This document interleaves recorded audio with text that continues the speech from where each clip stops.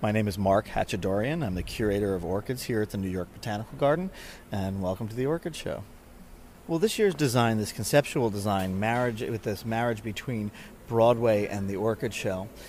we've really tried to sort of capture a lot of the drama, the thrill, the color, the lights, the glitz of Broadway, and kind of translate that emotional response into the physical aspect of the orchids by choosing some of the flashiest blooms, stuff that has a lot of color, fragrance, pattern, and by arranging the plants in the exhibition, give that same impression, that kind of wow factor that people have when they first go to a Broadway theater or experience the Broadway itself in New York City.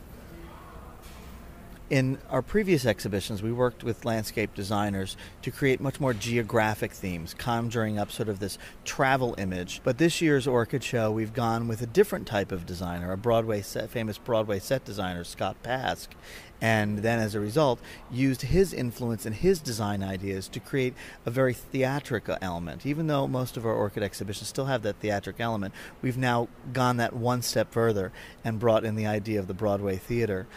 to create that dramatic element to really surprise the visitor and bring them to a place and hopefully reconjure some of that emotion and recapture it, but this time through flowers rather than the theater itself.